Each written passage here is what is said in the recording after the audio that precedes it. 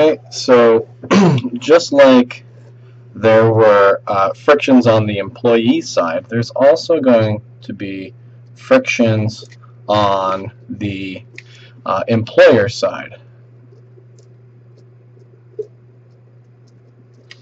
Okay, so like in the case of employees, we have frictions in the labor market on the employer side, right? And a simplistic view is that the cost of hiring an additional worker is just the wage that the additional worker is paid. But it turns out this isn't really the only cost. There's actually more costs to this than just that, okay? So one of these are what we can call labor investments.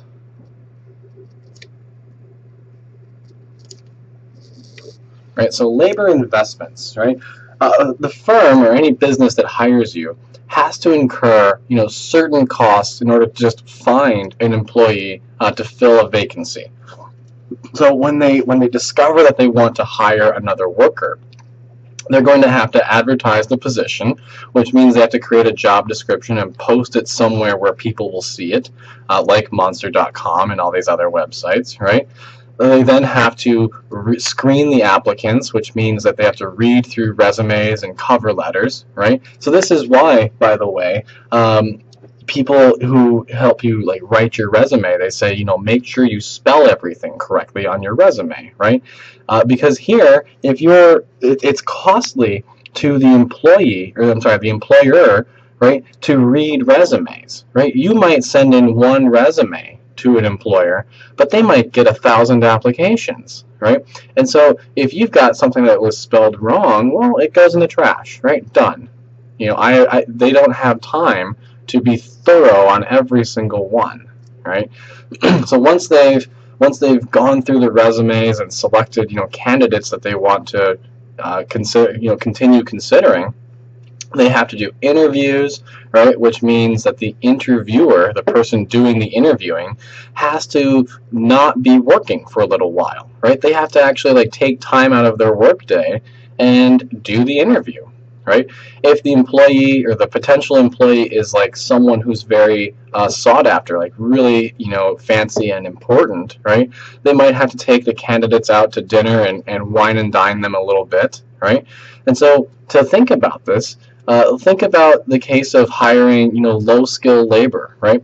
It turns out this costs 22 hours of labor hours,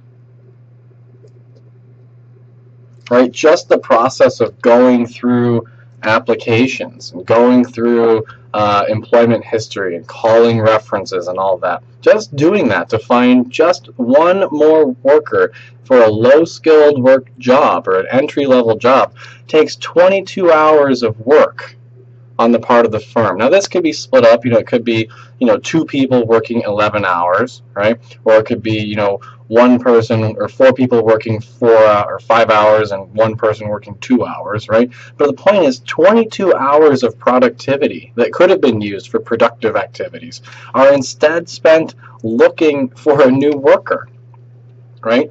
And so that's a huge cost, right? And then there's another added cost of potentially terminating an employer or an employee, right? So should the circumstances arise that an employee must be let go or fired, there may be certain costs of actually doing so, right? Some places require severance pay, and having the requirement of severance pay only makes it more costly to fire someone, right?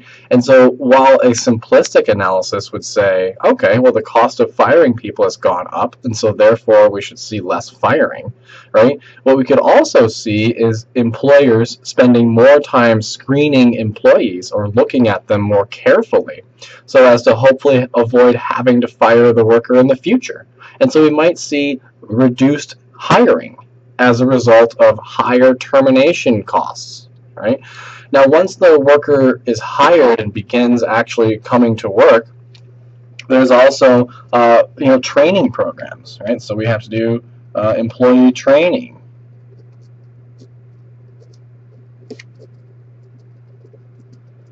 right? And these can be formal or informal, right?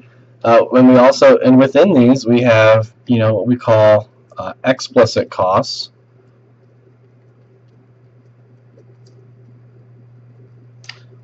And implicit costs. Okay, an explicit cost would be the cost of hiring people specifically to train new employees and the materials necessary to do so. So these are, people or workers hired specifically to train new people or new employees, right? Or they're the resources bought that are only used for training. Okay, so anything that is used specifically for training new people, right? These are workers that aren't necessarily adding productive. They're not adding production to the company. They're adding instruction, right? So think about, like HR departments, right? HR departments are typically an explicit cost of employee training, right? They only exist for the most part, so I'm overgeneralizing, I know, so don't send me emails saying that I'm missing something. I agree, I'm overgeneralizing here, but HR departments generally only exist to basically help train new workers or to help answer questions about conditions of work, right? They're not there actually like producing things. They're not. So the HR department at Ford is not on the assembly line making cars, right? They're there to handle disputes and to help facilitate training people. And implicit costs, these are typically what we could call like opportunity costs of various people, of people or equipment that is used temporarily, close enough, for training. I'm an economist, not an English major. If I spell a word wrong, sue me. Temporarily, close enough, right? And so let's think about this in the real world. So one example of this would be like an experienced worker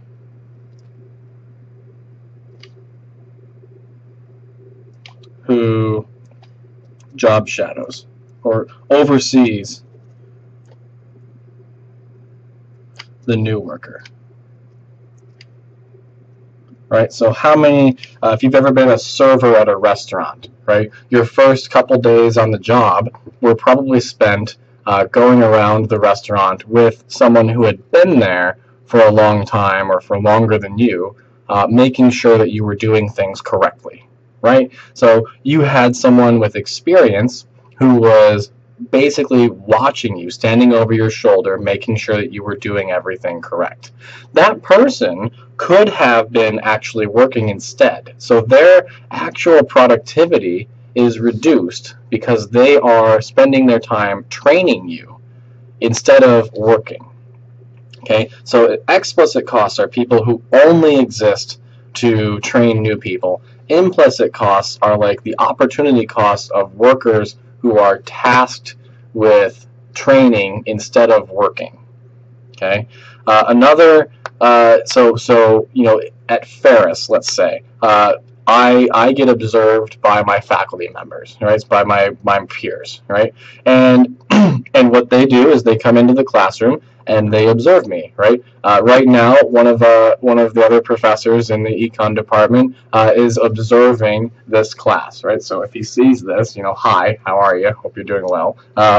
So he faces an opportunity cost, right? Because he is observing me and making sure that I'm doing my job, he is taking time away from doing his own job, right? And as a result, he is less productive, but he's more instructive to me, right? And so that wouldn't be an explicit cost. That's an implicit cost because he's giving up his time that could be used being productive, okay?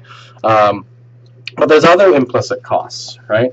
We have even the employees, the new employees,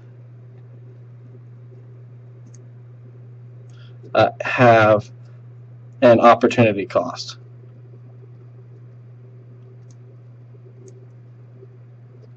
Okay, because presumably if they're sitting in training, so if they're sitting in a training seminar, they're not actually doing anything productive for the company, right? They're not actually producing anything. They're learning how to produce.